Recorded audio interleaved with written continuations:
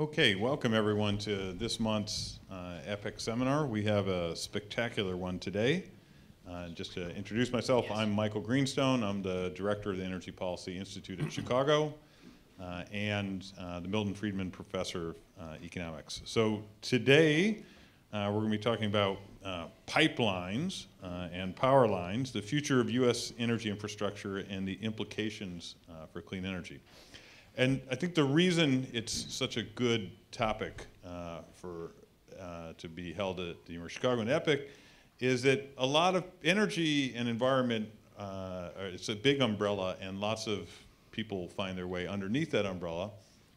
And I think some people get under there because they're very focused on energy access or energy security or inexpensive energy. Other people are very focused on climate change. And maybe a third set are very focused on kind of local pollutants or local environmental problems. And a thesis of what we do and our view of how to think about the energy system is that it is not correct to think about it as any of those three things in isolation. It's not a climate problem, it's not an energy security problem, it's not a pollution problem, but rather it's a problem that has all three of those elements at once. Part of what is so exciting and interesting about the energy problem is that it's hard to think about because you have these goals, some of which are in conflict with each other, and how do societies find ways to balance their various goals related to energy, inexpensive and reliable energy, climate, and environmental pollution problems. And a lot of that runs through infrastructure. So I took the liberty to use Google today. So I'm sure they found all kinds of information about me in the process. But one of the things they found out is that I like the California ISO page.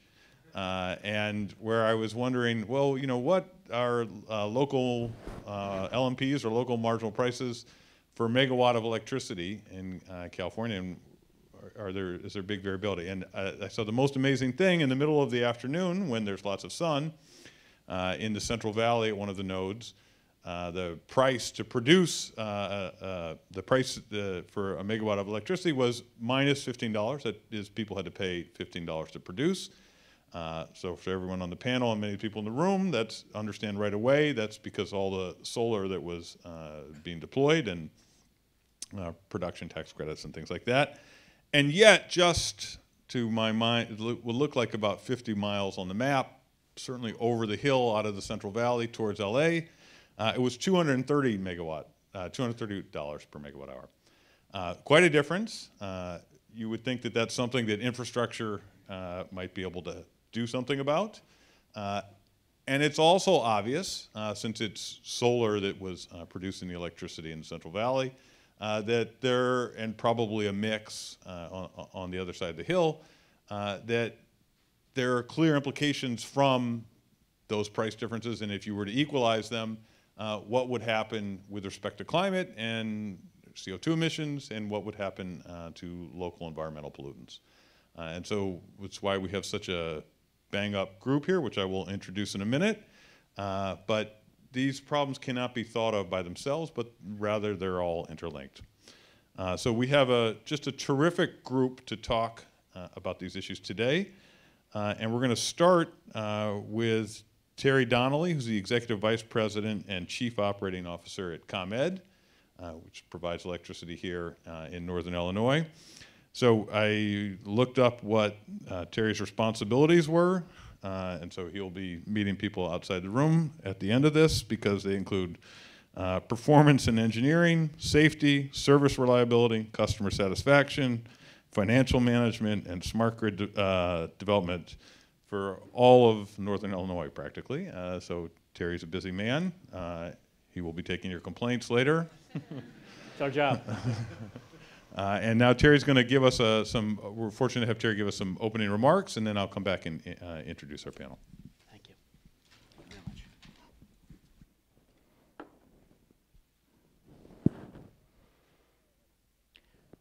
Thank you, Professor Greenstone, and for that kind introduction. I consider myself the chief cook and bottle washer.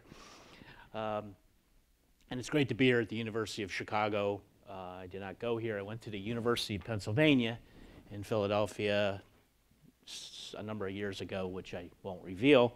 And yes, I am an Eagles fan. So for those of, sorry. Thank you, Epic and Sam Ori, for including me in the conversation today.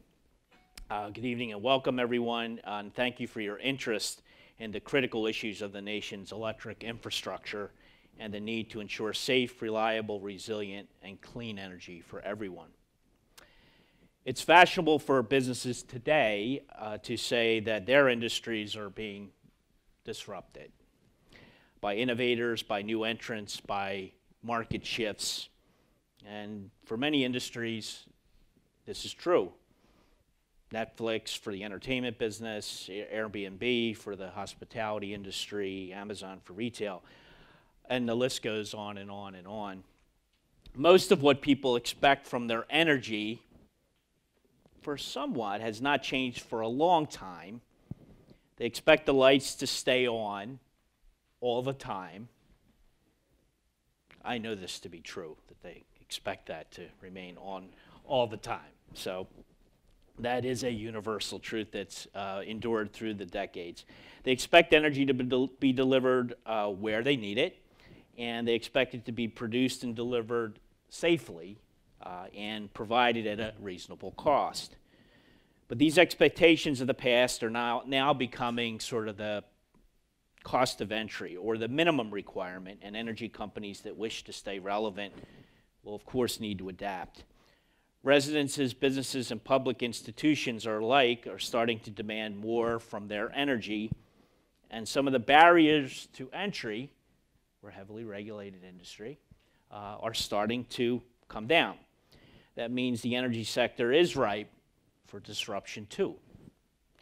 What we utility companies used to call ratepayers and now refer to as customers increasingly are being thought of as consumers.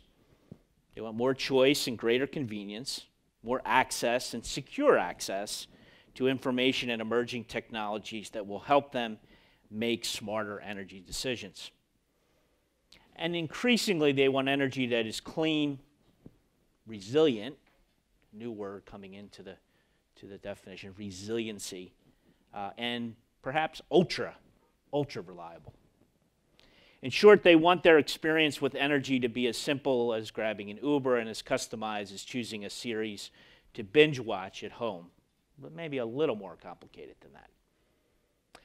And this shift is happening. It's driven by growing demand for technologies, right? Technologies that you're all talking about. Distributed energy, especially solar, certainly wind. Large-scale battery storage to smooth the delivery of energy from intermittent renewable sources. Electric vehicles, smart devices, and smart homes, microgrids, and other smart city innovations that will bolster resilience, there's that resilience word again, and allow for two-way flow of data. In the regulated utility industry, transmission, and we introed that a little bit in the beginning, the network of, that heavy duty, that stuff on the big towers, power lines that connect whole regions together could play a role, or will play a role, in the transition to a more consumer energy-driven future. America's transmission infrastructure is aging. It requires both maintenance and modernization to ensure our electricity supply remains reliable, resilient, responsive, and cost-effective. And while the cost of renewables continue to fall, they are constrained by insufficient transmission at times. You still have to get from here to there. The global issue, the nation needs more long-distance power lines if we want to move energy efficiently from the places where solar and wind are plentiful to centers of demand. This global issue is also local, and as the owner and operator of transmission lines in this region, we have managed to make some progress on this front. Last spring, for instance, ComEd completed a new 60-mile 345,000 volt transmission line, overhead line, across 4 northern Illinois counties. Not without challenges. The project alleviated congestion on the electric grid, allowing more lower cost electricity to flow to population and commercial centers where customers need it. Importantly, this freed wind power from more remote regions west of here, satisfying customers' hunger for cleaner but affordable energy. We called that project the Grand Prairie Gateway.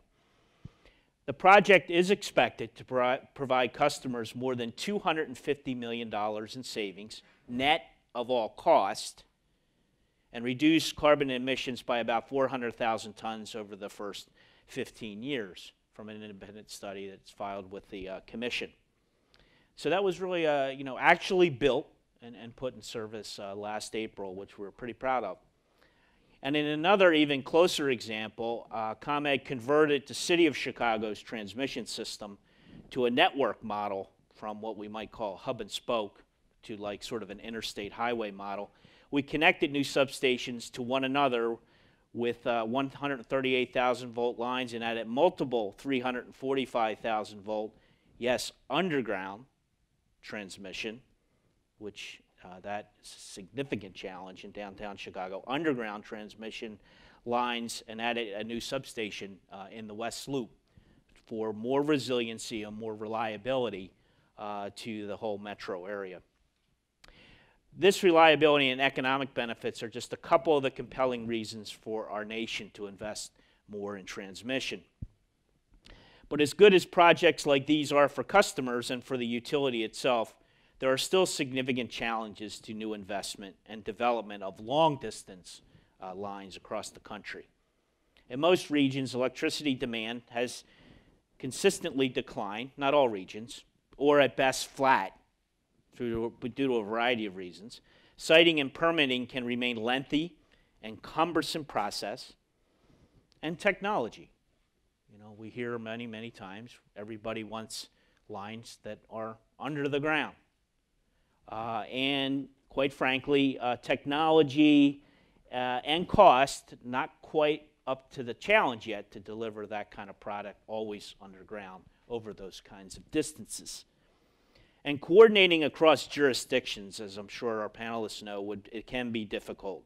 And maybe that's an understatement, especially when it comes to determine who will benefit from these benefits and who will bear the cost. These challenges are heightened by the uncertainty around distributed generation. We don't know how quickly distributed generation will expand in a given market. We've seen it expand in different areas of the country. And transmission investments depreciate over a long horizon, 30 to 40 years. A surge in customer-owned generation like solar combined with already declining demand or flat demand could reduce the need for a new line and the value of existing ones. This makes it difficult in our regulated model to predict whether investments in transmission will retain their value for tomorrow. The result, transmission development has been relatively low in our country in recent decades, albeit some large jobs in specific areas certainly have been built. This can present challenges to consumer-facing utilities, like us here at ComEd. It can make it harder to plan and to know how to allocate our investments. And it can make it harder to connect consumers to the lower cost or cleaner energy resources that they may want. And it can make it harder to ensure the reliability, resilience, and security of aging transmission systems. But that does not change the simple truth that incumbent energy companies certainly need to achieve these goals, and we need to innovate and collaborate with others and adapt our business models or risk being disrupted.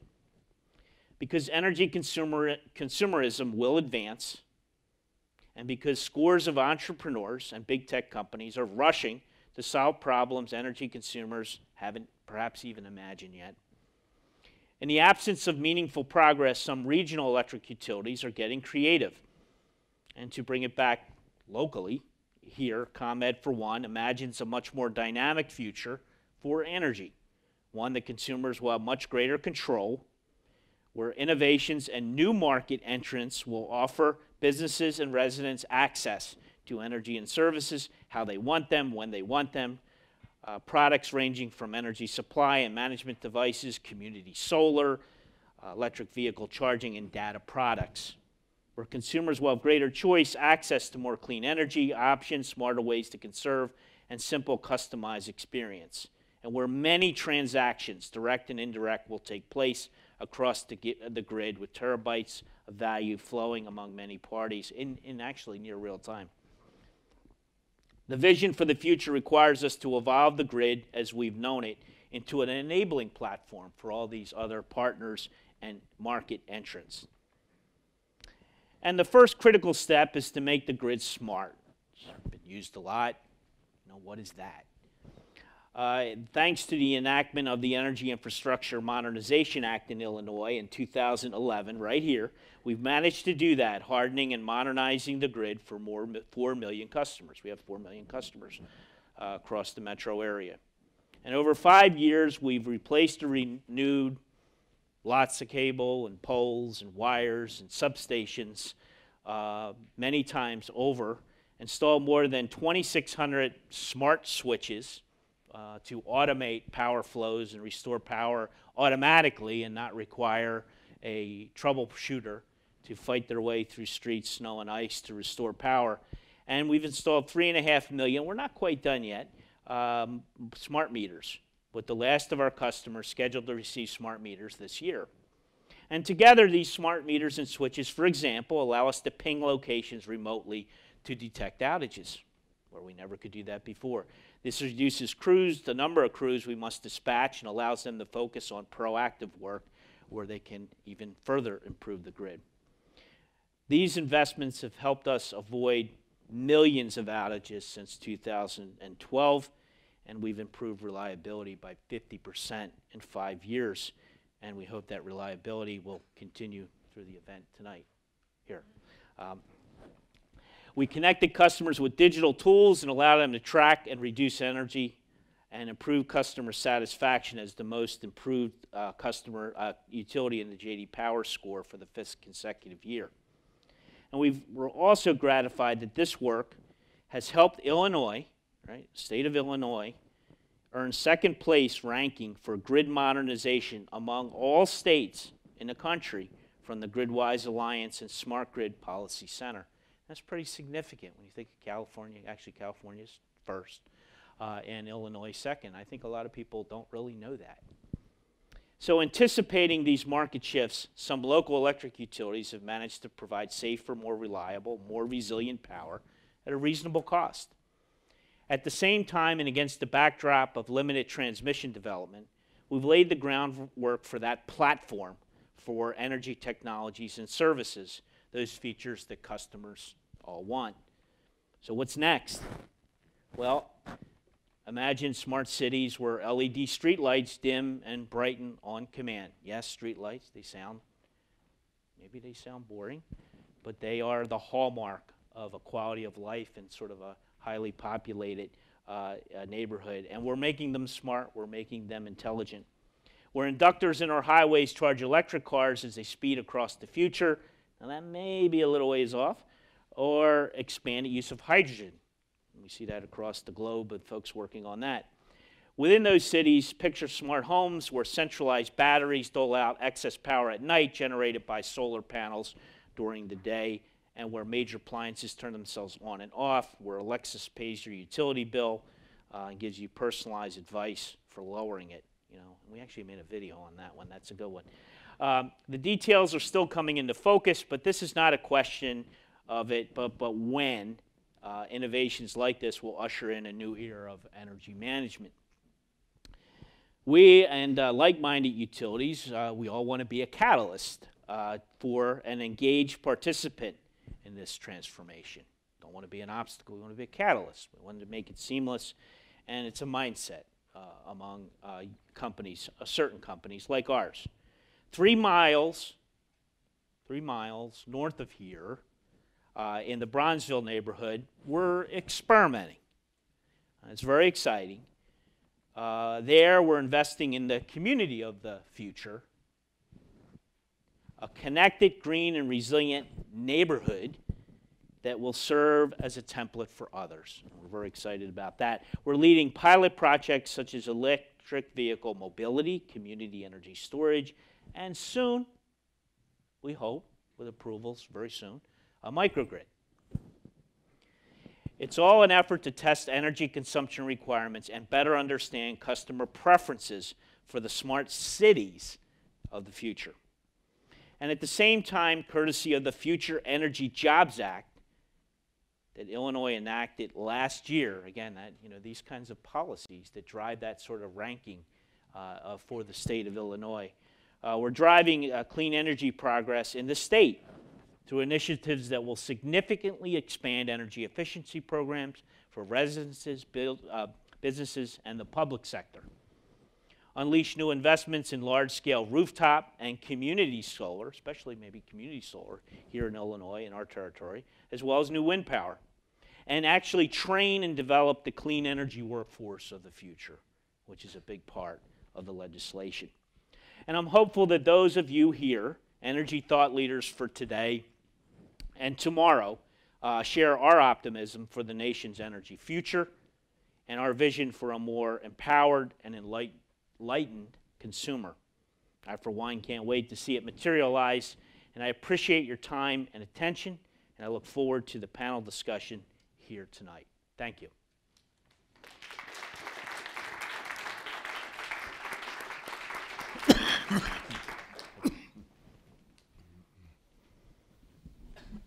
Thank you very much, Terry, and we look forward to continue to develop a strong relationship between ComEd and EPIC.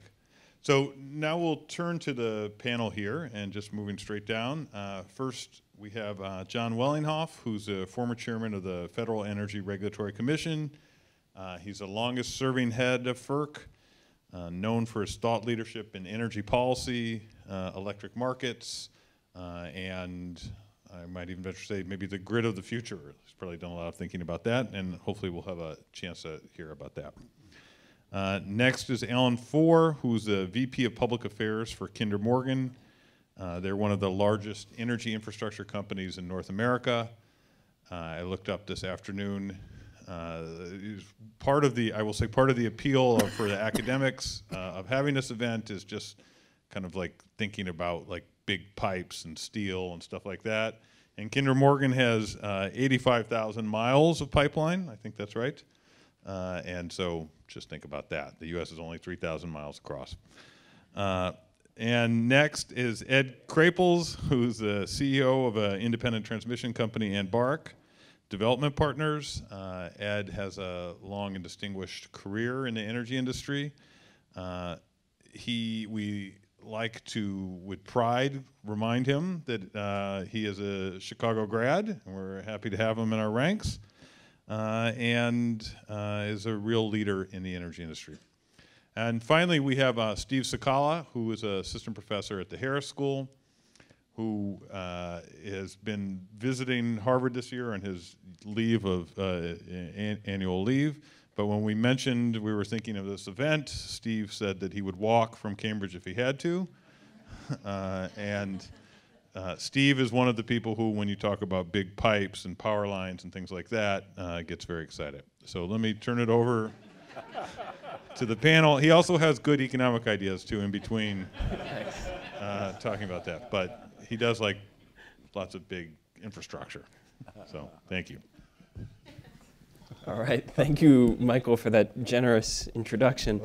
So I wanted to start off at a somewhat higher level, and then we'll drill down into particulars. First, with Ed and Alan, if you could sort of describe to us sort of what you and your companies do. What role do you play in the U.S. energy sector? And Barrick's kind of a professional disruptor.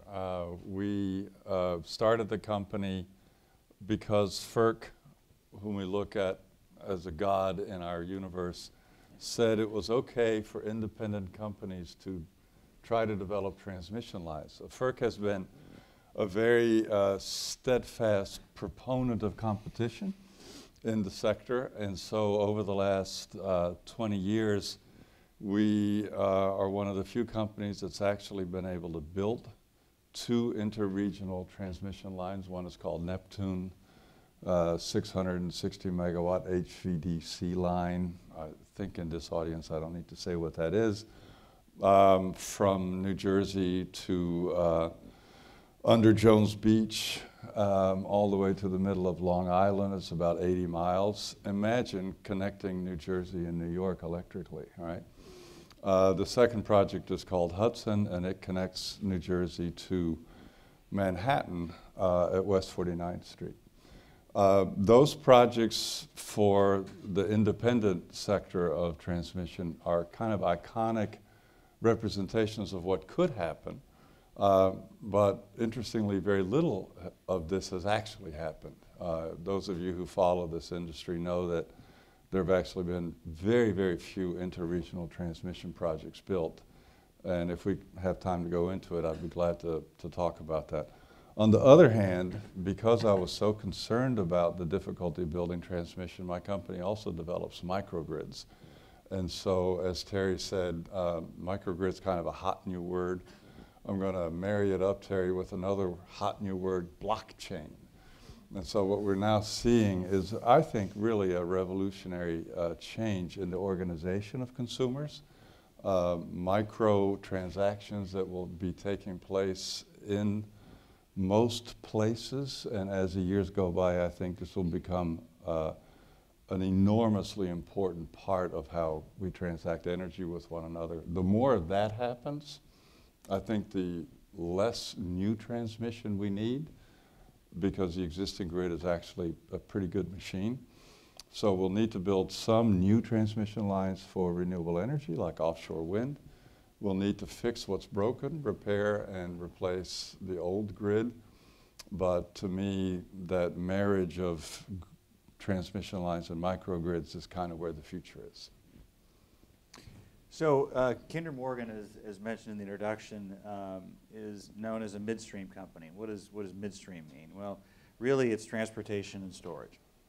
We have 80,000 miles of pipeline, over 150 terminals. We transport CO2, refined products, gasoline, diesel, jet fuel, natural gas, crude oil. And we do that based upon the needs of our customers. So if someone wants to move product from point A to point B, we provide a mechanism to do that. So in addition to the pipelines, we also have tankers, Jones Act tankers, that serve domestic seaports. So collectively, our systems, if you put our asset map on the United States, we're covering most of the shale plays in the country. So if you need to move a product, it's a good bet on one of our systems, you can move that product from one place to another. Now, obviously there are lots of interconnect with other companies, and we talk about our 85,000 miles of pipeline as an industry leader in this. There are over 2 million miles of pipelines of various shapes and sizes. The interconnection of those pipelines and how they work together and how companies work together, I think is part of how we're going to manage our transportation and storage moving forward.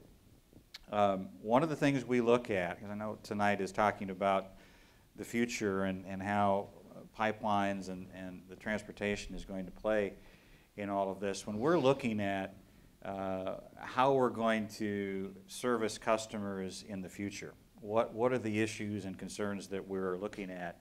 The dynamics have really changed over the last several years, and I know the chairman will attest to the changing nature of the industry since Keystone.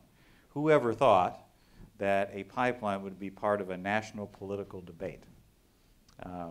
It's never really happened before to that extent. And since that's happened, all companies that are either operating or expanding their infrastructure have a new, I think, and important sensitivity to a wide variety of factors beyond just the commercial and industry interest. The public interest is unprecedented. I was speaking before we started the panel tonight about a project we had in the Northeast. The that we ended up not pursuing for a variety of reasons, but where we had over 100 town hall meetings related to that project. And if you want to go to a town hall, you do it in New England, right? Yeah, you Live come free, to my live, town, live right? free or die, and not kidding, in New Hampshire. Take it very seriously, but that's kind of what we're seeing across the country is, as you know, the company who we're very much interested in growing, very much interested in making sure that our footprint, as well as others in the industry, can deal with this energy renaissance that has completely changed the framework of how we transport energy in the country, and leading us to talk about exporting energy, how we can best serve by building new assets or repurposing existing assets to meet that need. We've got billions of projects that are in development, or a backlog, as we call it, another word in the industry, a backlog of projects. But I know we're going to talk about this moving forward, but I think it's very important at the outset to understand, and certainly from a FERC perspective, but from a broader perspective, of the incredible role that all units of government play in having a part in the siting and expansion and operation of our infrastructure moving forward. Right. Speaking of the role of government, John, could you tell us a little bit contrasting transmission lines and pipelines? What's the role of FERC? Sure, I'd be happy to do so. Although, first I want to say to Terry, actually, I was in a panel like this once where the lights did go out. It was actually at MIT, so I appreciate the confidence you've got in your upgraded system here, Terry. I'm looking forward to continuing the discussion here without having it interrupted by the lights going out, but it did happen to me once. There's an interesting and actually bizarre contrast between interstate pipelines and interstate transmission and FERC's jurisdiction and authority over the two. One is under the Federal Power Act, the other is under the Natural Gas Act. With respect to the permitting and siting authority of an interstate pipeline, FERC has plenary authority over that activity. So, you know, whenever Kinder Morgan's going to build a pipeline, they've got to come to FERC and they've got to get a permit and certificate from FERC to do that. And FERC really is there every stage of the way, overseeing that entire process and acting as the coordinator between all of the agencies that may have some interest in the pipeline, the environmental issues and others. And FERC really shepherds that through in a very effective way, and that's why we have how many millions of pipelines? Over 2. 2 million. 2.1 million. So we have over 2 million miles of pipeline in this country, and effectively can deliver natural gas anywhere. And that authority was given to FERC back in the, I guess, late 30s when the Natural Gas Act was put in place, primarily because we had a development of gas in this country in a place called the Permian Basin that was remote from most of the places where they were going to use the gas. So you had to have some way to move the gas from where we were producing it, you know, in the fields in Oklahoma and Texas, to the northeast and to the west and to areas where people could use the gas. So you had to have a federal agency who had the authority to do that. So they were given that authority.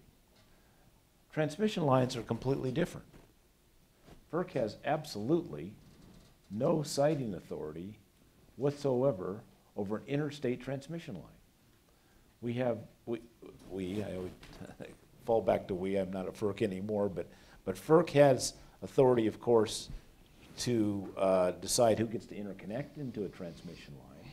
FERC has authority over planning those interstate transmission lines. FERC has authority over cost allocation with respect to those interstate transmission lines, but no authority with respect to actually permitting and siting a transmission line, with the exception of a line that is adjacent to and pertinent to and necessary for the interconnection of a hydro system that FERC does have authority over. So we can have siting authority with respect to that line from a hydro dam to the main transmission line in essence. So there's no siting authority. So who has the siting authority? The siting authority and permitting authority for transmission lines in this country is with the states.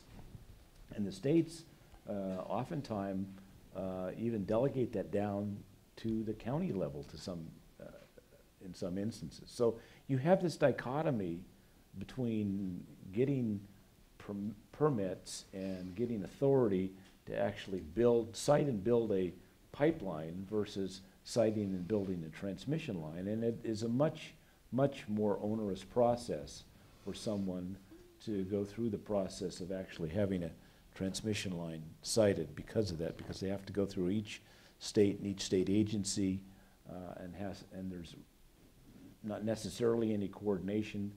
Plus, not only that, but they then have to deal with all the federal agencies that may be involved as well.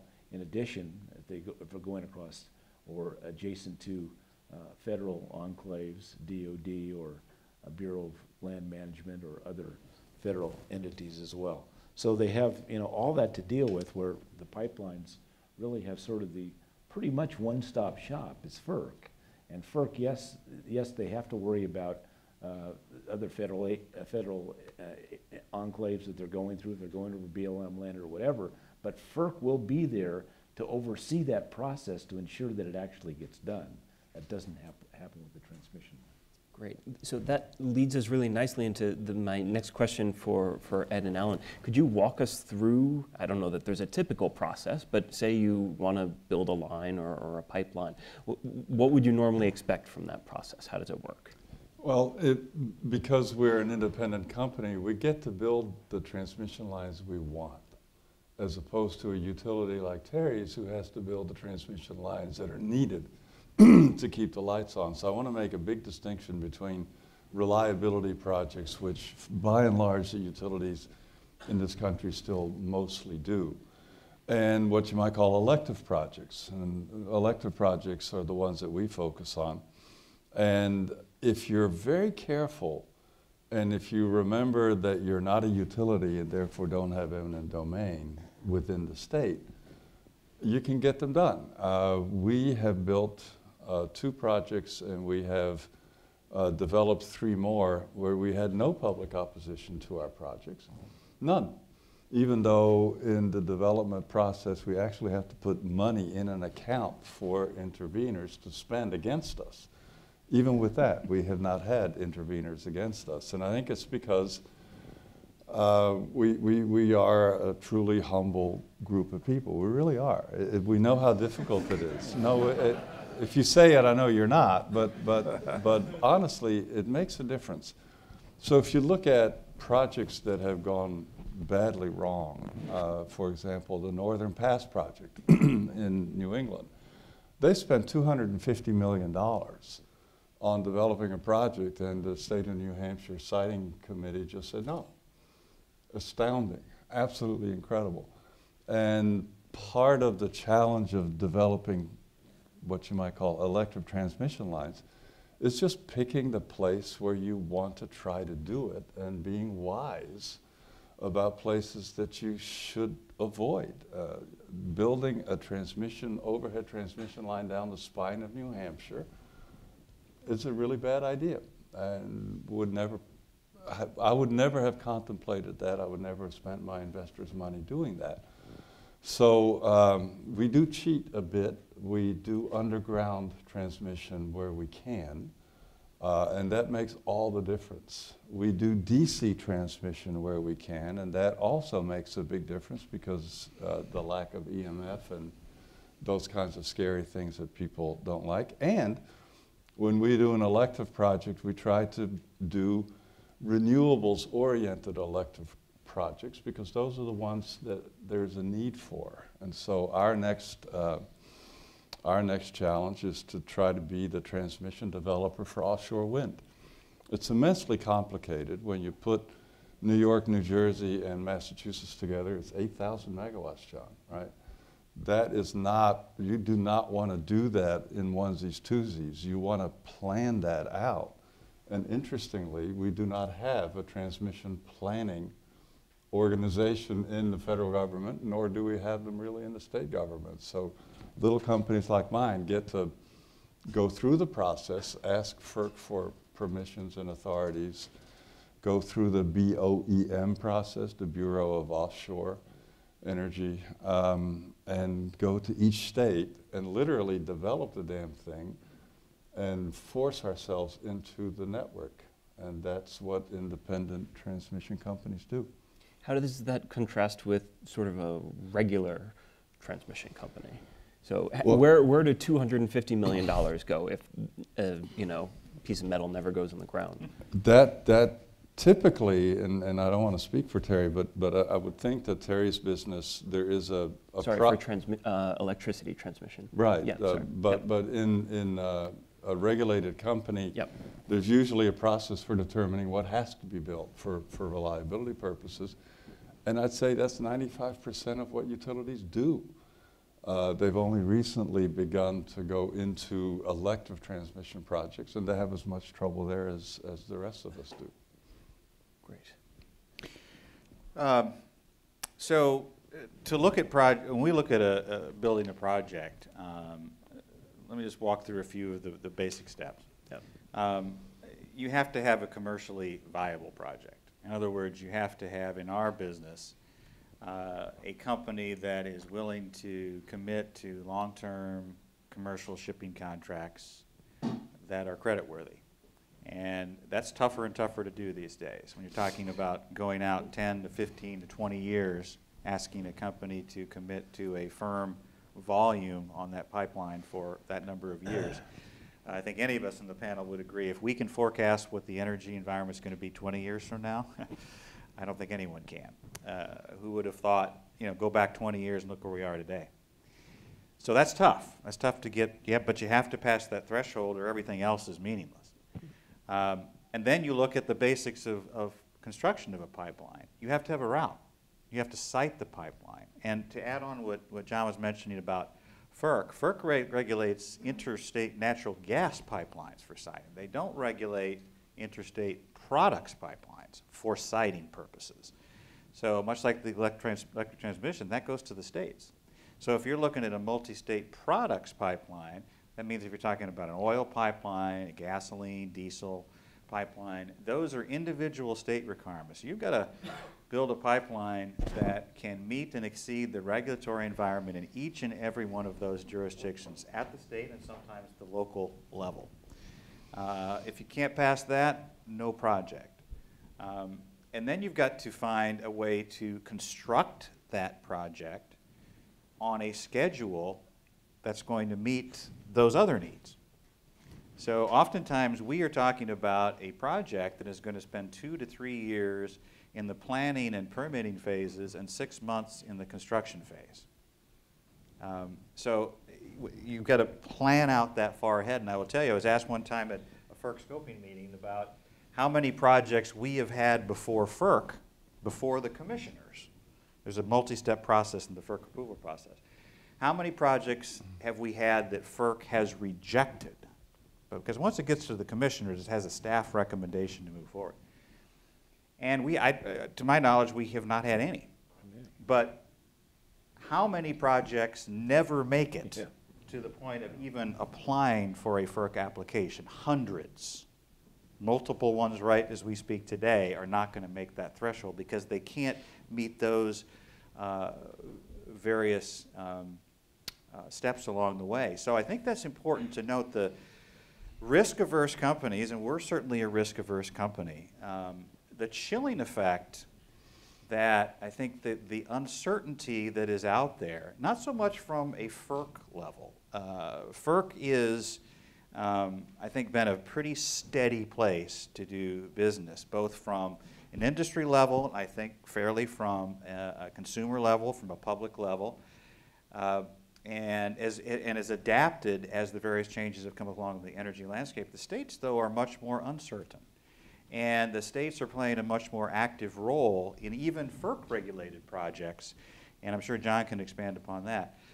But what projects aren't making it past that initial company determination of whether we're even going to try? And what does that do to the overall collective transportation system, whether it's pipelines, power lines, rail, ship, whatever, truck? because you need components of all of those. And if you don't, if one is not able to make it past that threshold, one is jeopardized, whether it's New England that has a serious shortage of natural gas capacity, or other parts of the country where natural gas is becoming more part of power generation. You have to get it there. And the ways to do that are limited. And so I think as we're looking at the future is trying to work as best we can, whether it's industry best practices or otherwise, to find ways that the regulators can understand better about that serious component, because we don't hear much about that, the projects that never make it past the drawing board. But I will tell you, in an unprecedented way, they just aren't getting there because the risk is too great. One other thing to add too that we're seeing in construction and whether we decide to build projects is you know, there in the past there's been a lot of mega projects. And what I mean by mega, you remember our Rockies Express pipeline. That went across 8 states. You have the Dakota Access Pipeline. You have the Keystone Pipeline. Right. So you have a lot of these big projects, which are probably the riskiest of all because there's so many multiple components to them. I think what we're seeing in a lot of our projects now are more incremental projects. And what I mean by that is rather than build a new greenfield pipeline, you build an additional compressor station. You retrofit or enhance a compressor station. You build new pump stations on your products pipelines. You have looping projects. That's another pipeline right next to an existing pipeline where you can stay within the existing right-of-way. It lessens the environmental impacts and regulatory approvals. So you try to. That's a less risk-averse process, but it's also easier to explain what you're doing too. You know, people are asking more these days when they say, you know, all these pipes out there, why do you need more? Fair question. You can't just say simply somebody wants to move product from here to here anymore. Not maybe in a certain regulatory environment that still works, but not out there. That's where I am, out there a lot, explaining to folks. But if you could say for a utility, we're doing this so that X customer can provide additional natural gas. This is what we're doing in Massachusetts right now on a project we're working on. We're explaining exactly what that is going to be used for. And I think that project is much more likely to have less opposition if people can fully understand. So that's a good development, but let's not miss the challenges that brings about on what is not going to be brought to bear and the versatility and wider array of choices that we have for transportation and storage of our energy because of those limitations and adversity to risk. Great. John, I thought you put it well when you described historically why FERC plays the role that it does for natural gas pipelines, that it was all in one place and they needed to get it to all these places. Right. And I guess to a certain extent, once they got it to all of these places, that sort of created the room for the states taking the primary role in the electric grid because they already had the means of getting the fuel there. So I wanted to ask you what happens when our renewable energy sources and their spatial distribution starts looking more like the distribution of classical fuels, where it's only in a few places where you have really good wind or really good sun, and you can't put that in a pipeline or on a rail line. Does that sort of motivate an increased role for the federal government there? Well, you know, I thought it did at one time. I had that view back in 2006, 2007 when I first joined FERC. If you looked at the country and you looked at the resource maps that NREL, the National Renewable Energy Laboratory, comes up with of wind and solar, you can look at this, you know, amazing band of wind from the Dakotas all the way down through Oklahoma and Texas that could, in essence, power the entire country. But, you know, most of the population lives within, what, 300 miles of the coast. So, if let's build some transmission lines from all this wind out to the east and out and the west. And similarly, you look at the solar resource, you know, from the state that I grew up in and spent most of my life in Nevada. and Arizona in the Southwest, the huge solar resource there, but again, trying to, move it to those areas. But I think that's diminished some because of the efficiencies and improvements in technology in both solar and wind. You're seeing now the ability to put, I've got a client who puts up huge utility scale wind turbines next to industrial sites because those industrial customers want to have that wind turbine there in part for, their PR perspective, but also it turns out it's economical to do so in places like Ohio that are not necessarily the best wind resource, but yet the turbine technology has advanced so much that it is cost effective to do that. Similarly, and I've got clients now in Alberta, who are thinking of putting in solar, and because you look at the latitudes, it turns out Calgary is at the same latitude as Berlin. Well, Germany has huge amounts of solar, and it's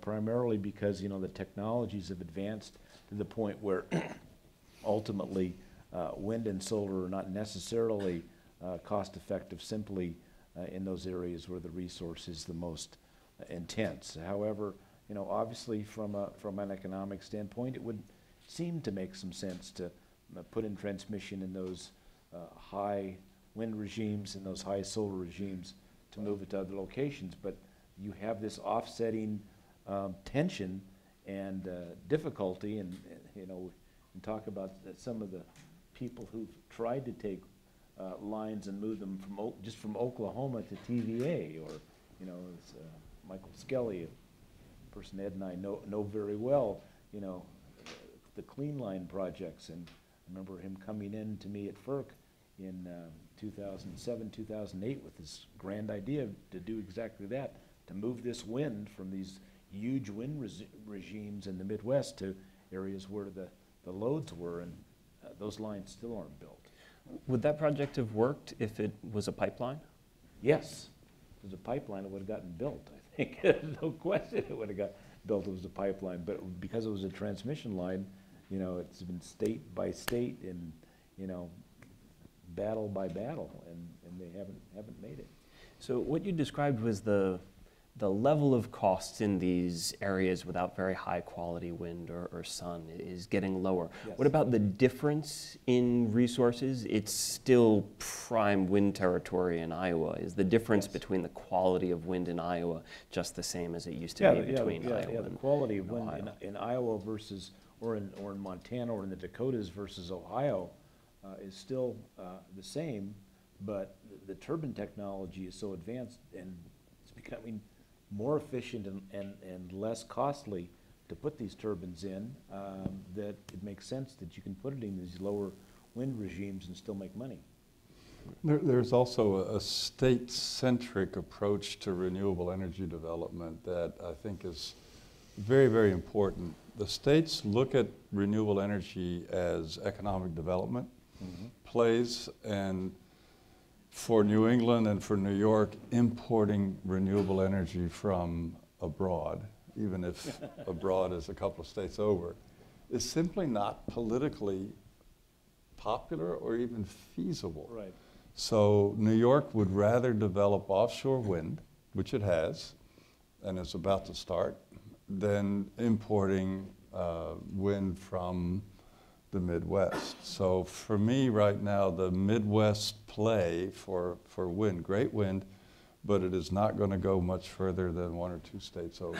Yeah, if you looked at, and I remember running the numbers, if you looked at the numbers of what it would cost to generate wind in the Midwest and build the transmission line to New England to deliver it, it was significantly cheaper than any cost of developing offshore wind off of New England or New York and delivering it there. The difference, John, just that technology improvement that you're talking about has happened offshore as well. Right, that's true, and that so, wasn't there at the time. Yeah, what's so dramatic is that now in Europe, we actually have, because the transmission has been built offshore, so there is an offshore grid, you now have no subsidy auctions, and wind developers are actually bidding no subsidy wind machines. and farms for Europe. That means that the price is in the $70, $80 per megawatt hour range. Well, that's competitive. So as long as you can take care of the transmission cost, offshore wind has arrived. And that means for the East Coast that rather than bring it in from Oklahoma, just develop it on your own coast. So continuing along the idea of contrasting your two industries and getting into exactly these local and state issues, I thought it'd be good if you spend a minute talking about your role both with participants upstream and downstream from you. To what extent are they your suppliers and your customers versus your competitors? So I guess first, to start, Ed, for example, there are incumbent utilities. When you build a transmission line, you're bringing someone else's power to that area. It is, thanks to John and the Commission, since FERC Order 1000 was issued, transmission is a competitive business. So a company like mine, we have a very large Canadian pension fund as our primary investor. I think our cost of money is super competitive. So we get to compete. And that is a wonderful thing. And I think it is beginning to change the behavior of established transmission companies as well. So in New England, there is an ultra competitive transmission sector that has evolved. And so we see these renewable mandates as our customer, de facto, right? They're long-term contracts that transmission has to be a part of. And the competitors are the other utilities, but not just other utilities, but also other independent transmission developers. So it's become a really thriving and competitive business, I think very similar to yours. It's very competitive to be a gas pipeline developer. It is, and you know we're consistently looking at new ways to make our pipeline systems more commercially viable in a really competitive environment. And I think that when we're talking about states and their role, and you know this with New England, state of Maine was the first state in the country to authorize the state itself or an entity of the state to contract for pipeline capacity. Remember that? Yep. And they're still in the process of implementation for that. So think about that. A state legislative authorization for committing capacity on a pipeline, not a utility, a state. And you know that I think kind of shows the sincere interest that government has in trying to determine how they're going to meet the needs, the energy needs of the future. No question, natural gas is a major and growing provider of energy for power generation, no question about that. Conversions of coal plants happening more and more frequent, nuclear power, changing from nuclear, you know, the dependence on fuel oil in New England, trying to make some changes from that. So as all of that is happening, the additional natural gas needs and how to provide additional capacity for those areas. And then you look at the supply of natural gas, and I know you've covered this previously, I think, in another one of your seminars here, but let's not understate the significance of the shale plays, particularly, the Bakken is important, but the Marcellus shale, and how that's changed the plumbing of our natural gas transportation in the country. When typically you've had the Northeast at the end of the line all the time, and now it's not at the end of the line anymore, and we're shipping significant capacities south and west on those systems, and the dealing with the whole export issue. Now, we have a facility in Savannah, Georgia, just outside of Savannah, Georgia, called Elba Island, that when we purchased it as part of our El Paso acquisition several years ago, was an LNG import facility. And you just don't put up an LNG import facility overnight. Those are multi-billion-dollar investments that are permitted and developed over a period of years. So fast forward, not 20 years later, and we're looking at a $2 billion investment in an export facility with natural gas coming from the Marcellus Shale. Who would have imagined that? So that component of natural gas supply and pricing and commercial operations is extremely significant. So collectively, how do pipeline companies, we transport over 30% of the natural gas on a daily basis. So over 60% of the natural gas here to the Chicago metropolitan area. A lot of utilities are part of our customer base. So I think it's incumbent upon us, and I know our commercial and business development, our regulatory teams, all working with my folks and others to try to help what is becoming a more politically charged topic, which in its essence is a very technical operation. You know, I attend so many industry conferences, I know you guys do as well. And I'm thinking when I'm sitting on panels or hearing folks talk, and this is obviously, by the looks of this, a very esteemed, educated group. Wouldn't you agree with that? I agree, absolutely. So they get all this, and we'll start throwing around acronyms and industry insider terms, and they're getting all of it. And then you go speak to a chamber of commerce or a Rotary Club or someplace else, and they're saying, what are you talking about? So I know I'm getting distracted a little bit from your question, That's all right. but I think it is related because we're talking about any publicly regulated process. Let's not forget about the public component of it. And people are trying to better understand. But when I deal, and I know we all do, but my primary job is to deal with folks who don't necessarily agree with us. We need to get outside of our own echo chamber and try to understand what was wrong with Northern Pass. I mean, the siting and the folks who cited that, and I'm not saying they did anything right or wrong. It wasn't my project. We had our own project up there that had issues.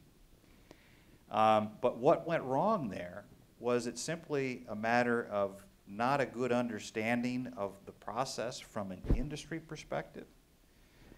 Because simply pointing the fingers at those that maybe don't understand this and are saying how much is enough and keep it in the ground and all those issues, simply dismissive of that is not a good strategy from an industry perspective. We've got to better understand where that's coming from because I don't think anyone disagrees. Maybe there's fringes on the margins there are in any question.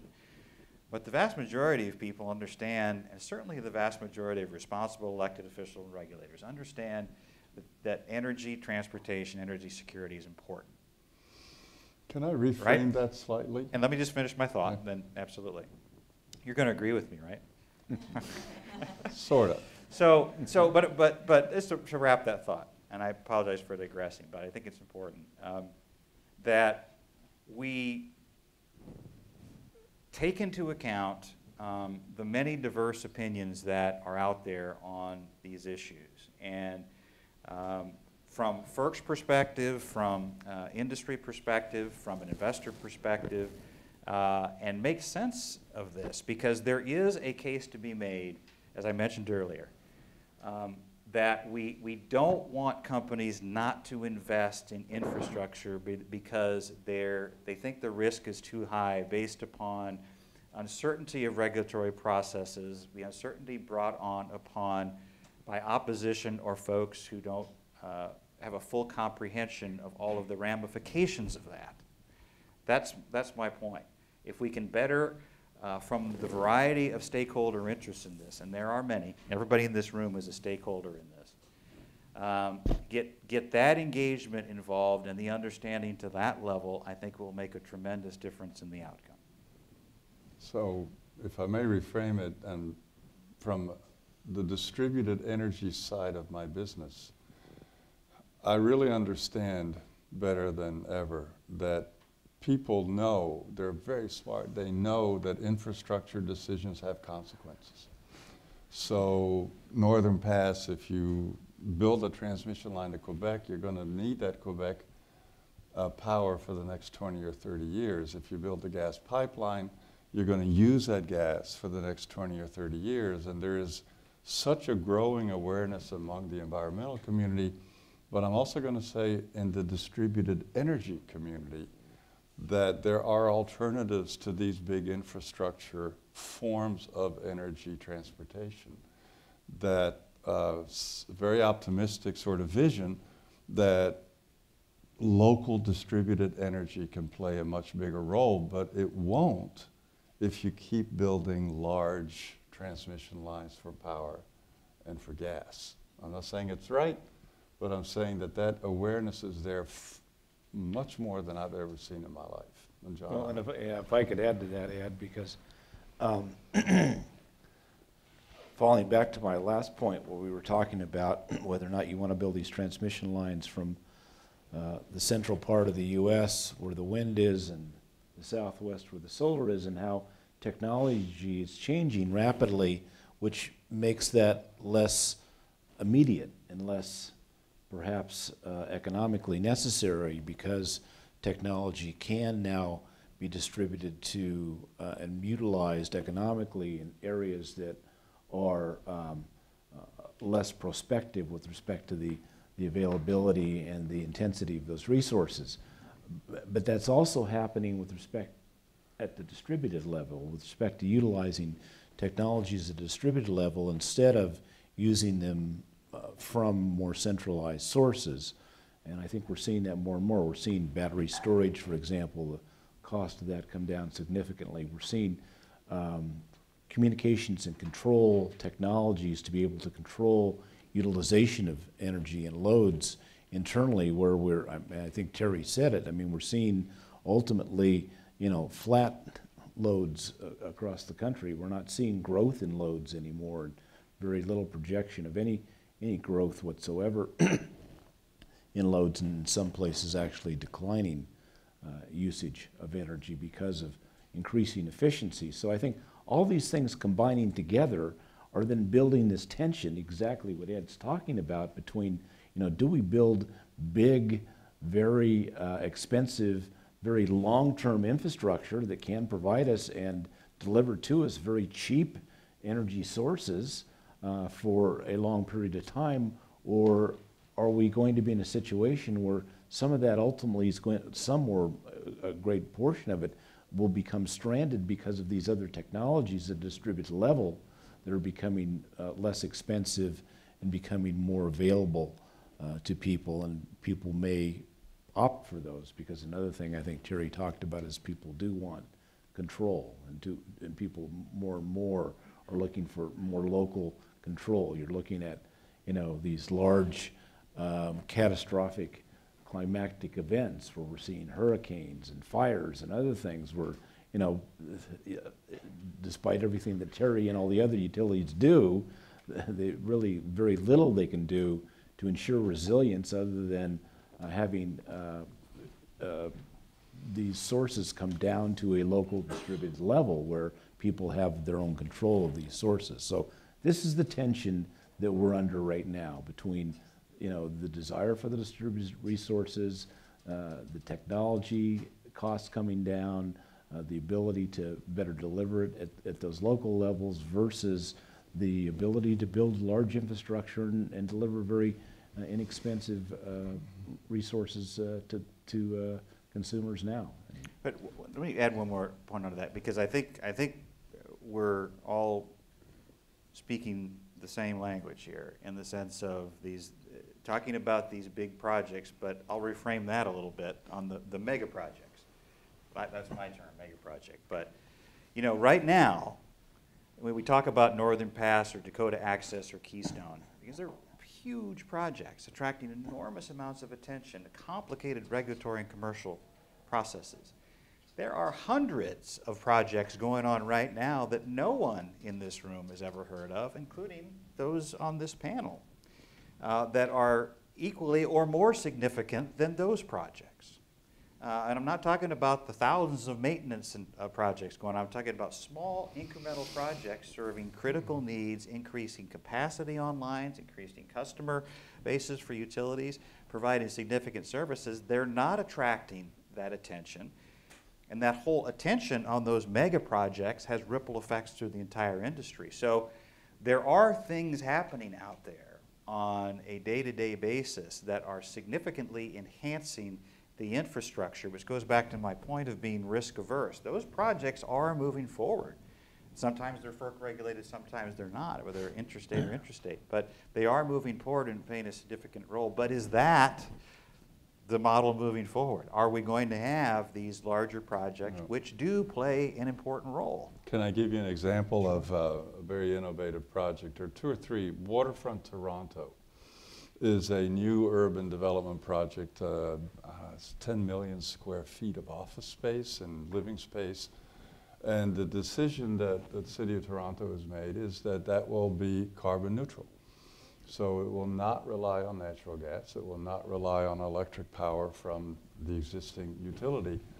And they had a competition for who should be the master planner, and Google won. Sidewalk Labs, the company headed by a University of Chicago board member who used to be the deputy mayor of New York. So there's a lot of those kinds of greenfield developments that are going to try to show you that if you design the buildings right from the start, if you process your wastes properly, if you have the right solar and wind assets, you don't need to be plugged in to either the gas or the electric network. That, I tell you, it's going to work. They're going to do it. And we're going to find out that because design is so important, the master planners on the design side of this are so good now at designing buildings that use less and less energy. One more example, Cornell built on the Roosevelt Island a massive building for their high-tech center, and it is energy independent. Doesn't need energy from the surrounding system. So that's the revolution I think we're talking about, Johnny. You did a lot to bring that about. Well, and let me give you another example, maybe one of these sort of smaller projects that you're referring to that got changed because of, or view of, what were the effects and what were the consequences. In West Oakland, an area, I live in Berkeley, just north of Oakland. In West Oakland, there's actually a Jack London Square. There is a power plant there by Dynergy that is a gas peaker that's been there for many, many years, that's there primarily to utilized to support that local grid area in the West Oakland area, and they're going to shut that plant down. So the alternative to shutting that plant down, and the reason they're going to shut it down is just old and it's polluting, and they want to take it out of the area. The alternative for PG&E, who's the underlying distribution transmission owner and also the utility that serves the area, would be to put a 230 kV line in up from the Oakland Hills down through Oakland down to the Jack London Square area. You'd have to virtually put a 230 kV line down in through Oakland, which from a siting perspective would be a nightmare, or you'd have to underground it, which would be a nightmare as well. So PG&E has decided that the alternative that they've submitted into the planning authority, and the planning authority there is the California ISO, Independent System Operator, is to put in instead a series of distributed resources, distributed generation, storage, and controls in the West Oakland area, in consumers' facilities, whether it be businesses or homes, and some of it potentially in substations as well in multiple areas, to ultimately utilize that as support for the West Oakland grid instead of putting in the 230 kV line that would do that. So, these are the kinds of alternatives that people are looking at, and that's actually more cost effective under the PG&E plan to do than to put in that and site that line. So before we open up for questions, I just wanted to wrap up the discussion with each of your views on sort of what are the consequences of NIMBYism? Sort of in the long run, what are we going to be looking at here? Because there are intended and unintended consequences.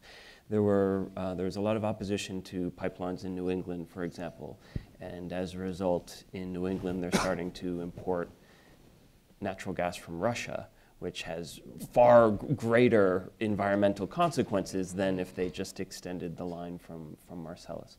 So is it, these sorts of unintended consequences? Is it using existing rights of way smarter? Is it distributed generation and it's just all at higher costs?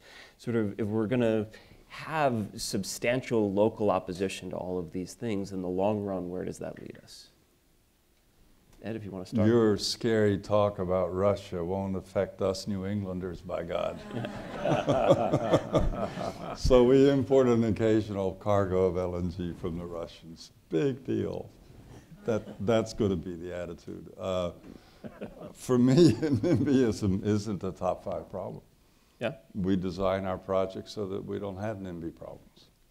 Now, But we're they're not a economical utility, because so, they exist. the utilities will do what they need to do for reliability. For our projects, we will find ways not to have NIMBY. Alan? It's not impossible. Right, and NIMBY too, defined, not in my backyard. That comes down to a land issue. Yeah. And you can deal with land issues. It can be expensive and complicated and time consuming. We just built our Utopia pipeline project in Ohio without utilizing eminent domain. But there's more to that. There's the next level of NIMBYism, if you will. I think there's a new acronym. Banana, right? Yeah. I can't remember what that stands for. Build Absolutely build nothing. absolutely nothing anywhere near Anything. anything. Yeah.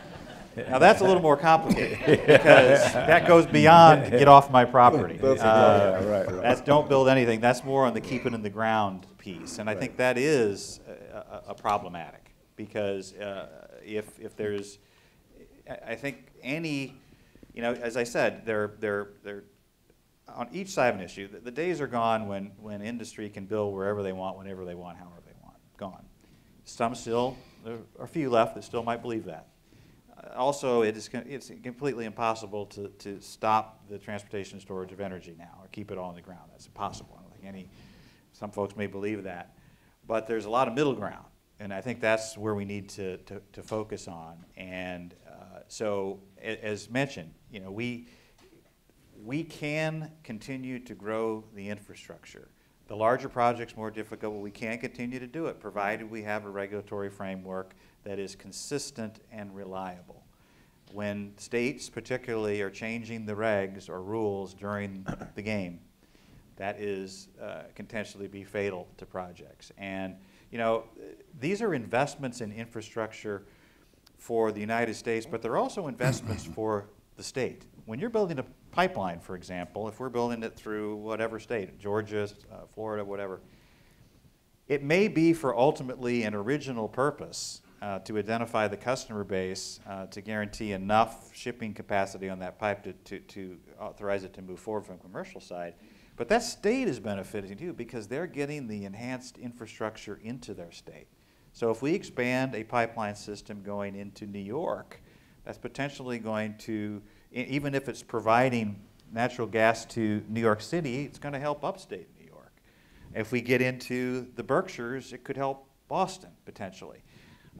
So the enhancement of the infrastructure, we are hopeful that the states are going to be looking at that too, is the value that is to the state. Even if it's not immediate, the growth of this infrastructure in the state is going to be beneficial to the state long term. Well, and I would agree that if you can explain to people what is the purpose of the infrastructure and how it may directly benefit them and benefit their community and or their state and or the country as a whole, then you can do a lot to, to mitigate the effect of NIMBYism. And this other issue, the banana issue, I think is an important one as well, because we need to have a debate in this country with respect to what is our policy. But the problem is we have no energy policy in this country. We have no comprehensive national energy policy. All of the above is not a policy, it's a slogan. And it's a slogan that Obama used, it's a slogan that Trump uses, and it's a slogan, it's not a policy. So we really do need a comprehensive federal energy policy, in my opinion, And if we had such a federal energy policy, it would go a long way to reducing risk for building infrastructure, because people would have some certainty as to what we're going to be doing. And we need to decide what we want to do. I'm not saying one way or the other what it should be ultimately, but I'm saying we have to have that conversation in the country, and we ultimately should craft that policy and move forward with it. Whether we have a carbon tax, whether we do whatever else we need to do, I certainly firmly believe we need to do as much as we can to do to stop the climate change that we have going on more rapidly than any of us want to see happening. But to do that, we have to somehow put a policy in place. And if we don't put a policy in place, we can't get there. Yeah. All right, thank you. Do we have time for questions? Yeah. All right, so to give everyone a chance to ask a question who wants to ask a question, we're going to have a rule about how long your question can be. Your first sentence should be a question, and your second sentence should not exist. So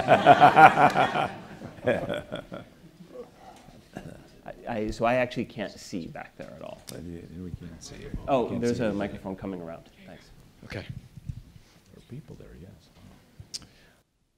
Why have you not said anything about President Trump's proposed changes to make permitting easier? Because it seems like you're saying mostly that these are state and local problems. Question. I can talk real quickly about Okay.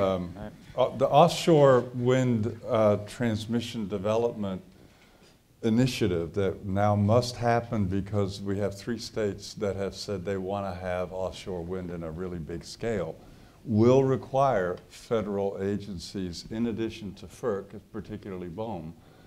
And frankly, I welcome the thought that it might be a 2-year and not a 6-year process to get a BOEM permit. I think 2 years ought to be enough to do a reasonable environmental survey, and so I'm all for it. It's a good thing. I guess on a broader perspective, let's see how the proposals, ideas, thoughts, however you want to characterize them, ultimately play out for implementation and promulgation. There's an extensive rulemaking process for implementation of a number of things that I've seen proposed, and the quasi-independent nature of some of the agencies that are going to be implementing some of these rules, FERC, for example. So let's see where it all takes us. I think at the end of the day, as I said, we've as a company grown and been successful under the Obama administration. The basic tenets of a permitting structure and how we design our projects, if we can understand and know what those are and be relatively certain that those are going to stay in place for the process, we can build projects. I'm not going to say it's going to be easy, but we can get it done. Obviously, anything that makes a schedule more reduced, but still responsible. There's still going to be, there's a multitude of agencies that are part of any siting process. I think we all know that. FERC is just one. There are many others that are part of the process, and you need to secure all those state, federal, and local permits before construction. But at the end of the day, it's going to be the certainty of regulations that are critically important. And from a policy perspective too, this really isn't about a Republican or a Democrat issue. I know there's been a lot of focus on the Trump administration, but I will tell you, well, we deal with every state in the country, and where we've had I often ask this as a trivia question for groups that I talk to, but from our experience, there's been only one state in the country that has banned the construction of pipelines. I'm talking about products pipelines. I can't do it for natural gas pipelines. There's natural gas because that's the Natural Gas Act. Anybody know what that state is? It's Georgia. Is that a surprise? Now, generally not known as a very blue state. So my point being is that, and there were a whole host of issues of why that happened, but it did happen.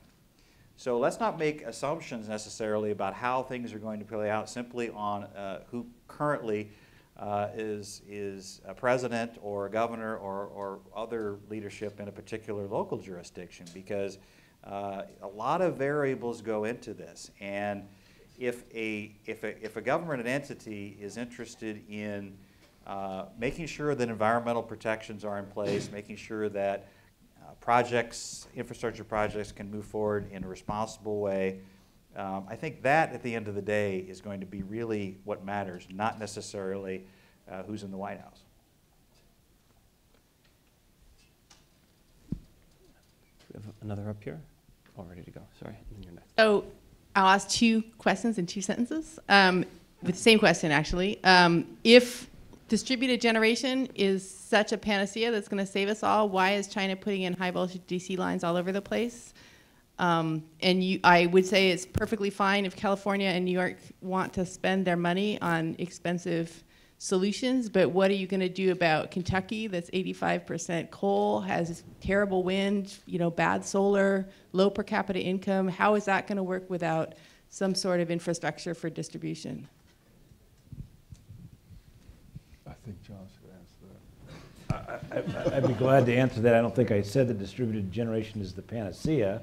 I just said you have this tension between large infrastructure, you're going to do that, or the distributed systems ultimately. But I know a lot about the Chinese, and the Chinese are putting in those high voltage lines basically because you've got State Grid, which is the big giant grid entity in China, and they like doing that. Basically, they have not yet gotten to the point where, as we have, I think in this country, a distributed resource industry. Ultimately, they certainly supply us with the panels and they supply us with all the technologies, but with respect to themselves, they still haven't got to that point with respect to distributing at least electricity on a distributed level. Although interestingly enough, if you ride through the countryside in China, almost every house has a solar water heater on it.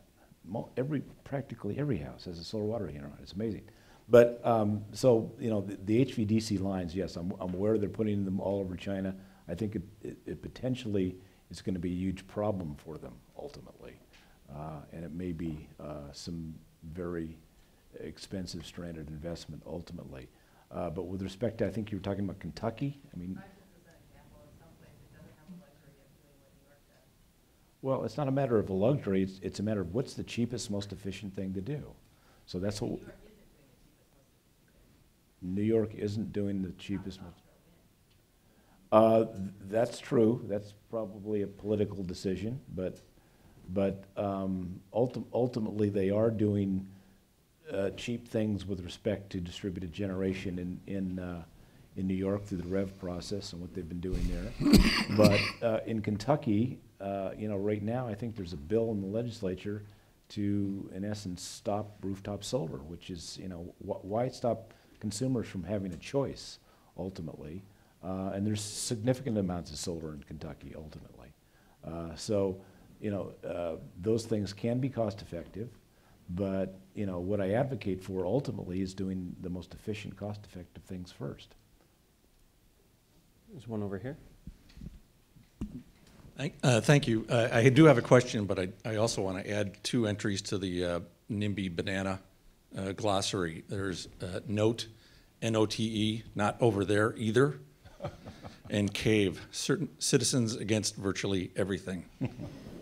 My question, though, it was just touched on, and I heard the phrase earlier about stranded costs. Can you talk about the impact as technologies improve in terms of distribution and other aspects of energy technology, what impact stranded costs will have on impacting the advancements in that regard? Stranded costs are another scary word.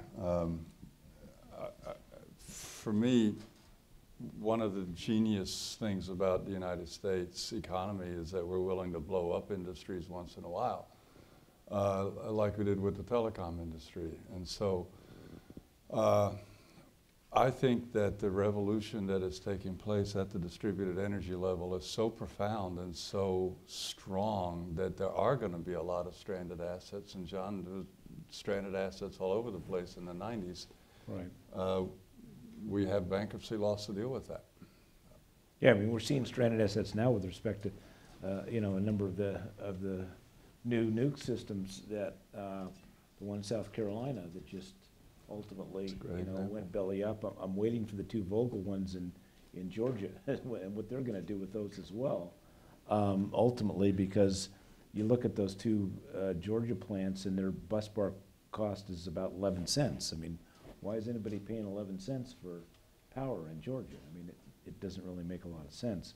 So yeah, we do have to worry about stranded costs, and ultimately, though, depending upon the regulatory structure in Georgia, ultimately, and probably in South Carolina to some extent as well, it's the consumers, the ratepayers, who are going to be on the hook for that, and so that's going to, you know, slow down those consumers' ability to make alternative investments in whatever, distributed generation or wind from Oklahoma or, you know, whatever it may be. But because they're going to have to pay off those stranded costs, it's going to have an impact economically. There's another example of the Canadians' pursuit of large-scale hydro. Yep. Site C in British Columbia, for example. I think the bus bar cost there is now getting to 13 or 14 cents. Muskrat Falls up in Labrador. These mega projects are expensive and the costs are out of control. They do not have a form of protection in Canada for the ratepayer there. So the utility, the provincial utility calls the government and says, send me some money, because that's the only way that they can disintermediate that problem. I like our system better. Great. We have one more. Hello. Oh. So could you talk about how the MLP corporate structure could help power generation and power distribution? There's the MLP Parity Act that's stalled, and how that could play out. I'll take that. You're the MLP guy. This is Mr. LNP, so I You're the gas guy. Well, I think if you followed our company, we've moved away from the MLP in the last few years. So there are advantages to it. I think you know, we'll see how if at all the tax changes are playing a role in that. But you know, we made the decision to do what we're doing. Other companies have not. I think there is value, but it's going to come down to an individual corporate decision, really. We just found it in our best interest to move to the business model that we have now. Okay, last question over here. It sounds like this authority of FERC that differs between natural gas and transmission lines is really important. So I was going to ask if there's any prospects for FERC to gain control over transmission lines. My understanding is that in 2005 in the Energy Policy Act, there was a provision that said that for certain corridors, FERC had regulatory good transmission lines, and then it got struck down in court because the court said that Congress was unclear on what the wording of the law was. So I was curious if you guys had heard any prospects for this to happen in the future, or like what the obstacles might be if not. This man has done his homework. Yeah. There are provisions in the 2005 Energy Policy Act, and I think even if I remember correctly, they didn't get struck down per se, but what happened was the court said that ultimately the plans that the DOE made under those 2005 provisions were not done properly. And I still think there are provisions there where the Secretary of Energy, in concert with FERC, could actually take control. And I actually went to Secretary Chu, and we talked about this, and you know, we decided, and my legal people at FERC decided that legally you could do it, but politically, the firestorm you'd get from the states would be huge. So it's unlikely that I think FERC and/or DOE would exercise that authority without Congress changing the law to actually give FERC that added authority oversighting of transmission lines. And There's one example, John, Arkansas. Right. DOE went. Well, they actually did it in Arkansas? They actually did it in Arkansas, and I think they are winning the legal battle, Okay. but too late to save the Right. project. So they were able to at do their it for price. one state because they were battling against one state, but to try to do it in a region where you had multiple states, politically it would be too big a lift. Yeah, and it's a huge political issue. Great. All right, I think we're about out of time. If you would all help join me thank our panel.